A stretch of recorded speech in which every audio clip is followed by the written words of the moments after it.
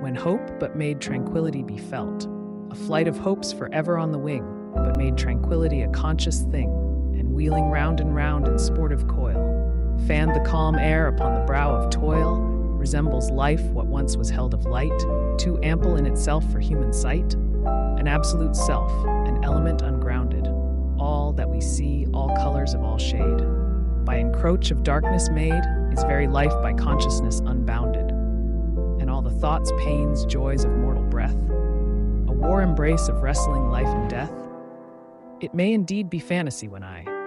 essay to draw from all created things deep heartfelt inward joy that closely clings, and trace in leaves and flowers that round me lie lessons of love and earnest piety. So let it be, and if the wide world rings, in mock of this belief it brings nor fear, nor grief, nor vain perplexity, so will I build my altar in the fields, and the blue sky my fretted dome shall be, and the sweet fragrance that the wild flower yields shall be the incense I will yield to thee, the only God, and thou shalt not despise, even me, the priest of this poor sacrifice.